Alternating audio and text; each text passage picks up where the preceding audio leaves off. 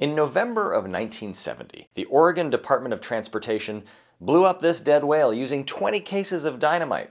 They were hoping that the whale would explode into chunks small enough for seagulls to eat, but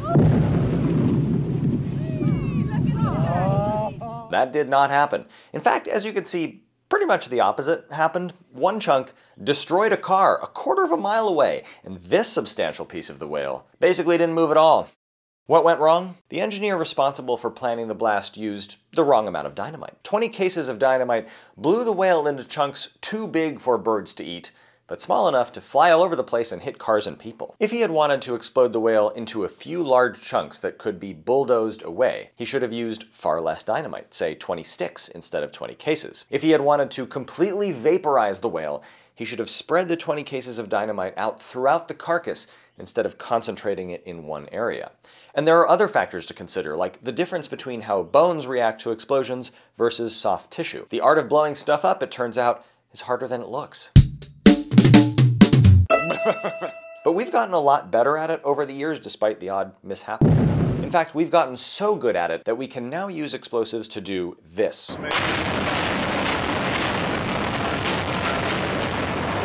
This doesn't even really look like an explosion. It just looks like the building kind of turns into a liquid and splashes down to earth. This is called explosive demolition. And to understand how we do it today, you have to understand how we used to do it 350 years ago. Let's set the scene. The year is 1666. The Great London Fire has been raging for 2 days, and people are desperate for a quick way to create a fire break, a space between houses that the fire can't cross.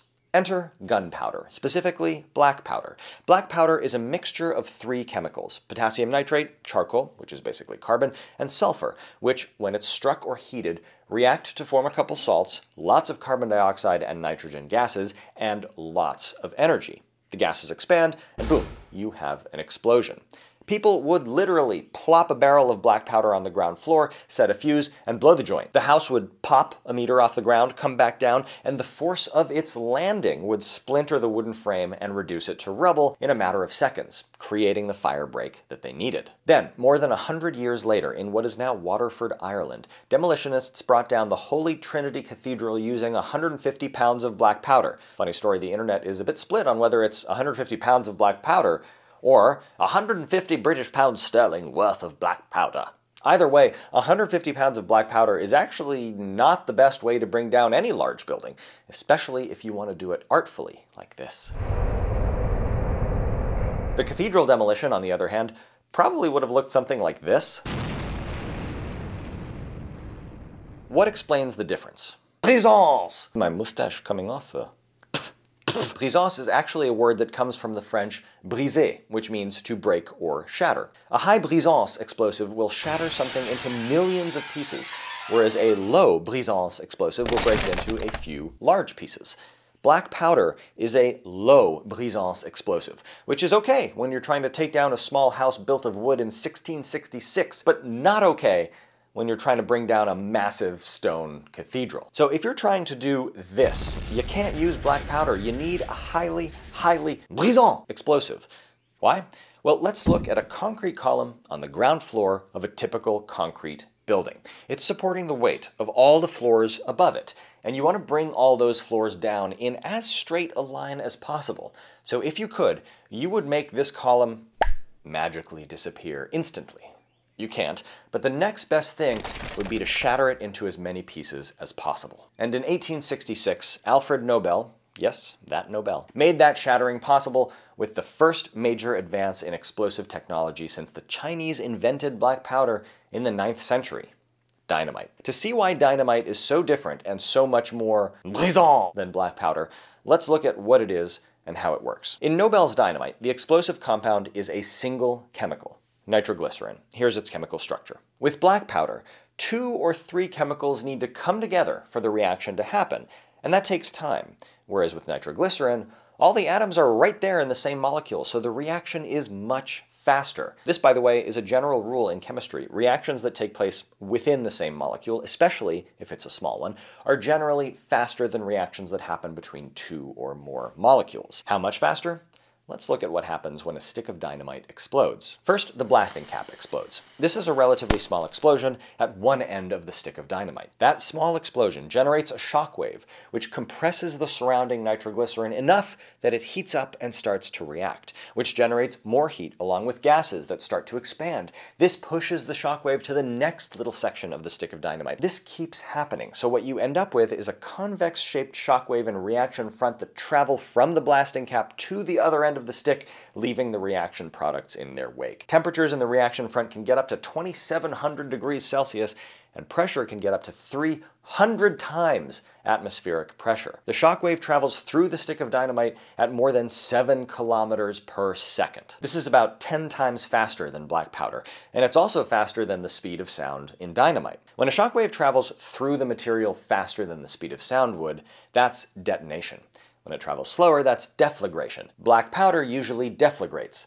Dynamite detonates. Detonation is much, much more destructive. The other major difference between black powder and dynamite is how much energy they release. Black powder releases about 3,000 kilojoules per kilogram. Dynamite releases twice that. Oh, and dynamite also releases 3 times the volume of gas per kilogram as black powder.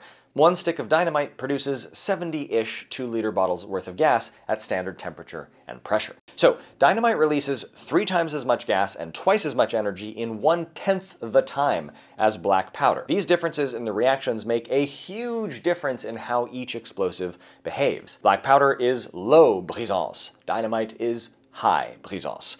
So for example, you would never put dynamite in a gun barrel to try and propel a bullet. But if you're trying to completely shatter, destroy, even pulverize a material, then high brisance is exactly what you're looking for. And that brings us back to this. Let's say you wanted to take down this 8-story building with concrete column supports, which is right next to a couple other buildings. So you want to make absolutely sure the building implodes, falling inwards and not outwards. What you absolutely cannot do is just pile a bunch of explosives in the center of the ground floor, because that would send concrete chunks flying right into nearby buildings. What you need to do is use as little dynamite as possible and place it strategically. Here, here, here, here, and here, in holes drilled directly into the concrete columns. Then you detonate everything, but not exactly at the same time. You start with this column, then maybe 25 milliseconds later, you blow these columns, then 25 milliseconds later, these, and you keep going until you've blown them all. Because you started in the middle, and because you're blowing the columns sequentially, the building collapses inwards. You're basically pulverizing the building's essential support structures so that gravity can gently pull it all down. If everything goes right, the whole thing comes down in a matter of seconds, and the nearby buildings are spared. A little dusty, sure, but spared. These days, buildings are a lot taller than they used to be, partially because we switched to steel cores for high-rise buildings. That presents a little bit of a problem if you want to take them down, because steel is a lot more difficult to shatter than concrete. So you need an explosive with even more brisance than dynamite. Enter RDX, which is brisant enough to shatter steel. But you can't drill a hole in a steel support and throw a stick of RDX in there, because steel supports are usually only 50-ish millimeters thick. So you have to use RDX's explosive energy to cut through the steel. And the way you do that is with linear-shaped charges. A linear-shaped charge is kind of a V-shaped metal cylinder full of explosive. You put the open part of the V against the thing you want to cut, and when the explosive detonates, it pushes the metal outwards, forming what's essentially an explosively propelled knife that slices right through the steel, which, by the way, ideally, you have scored or cut beforehand to weaken it. That helps to bring the building down. Ironically, a lot of engineering and chemistry goes into these 5 seconds.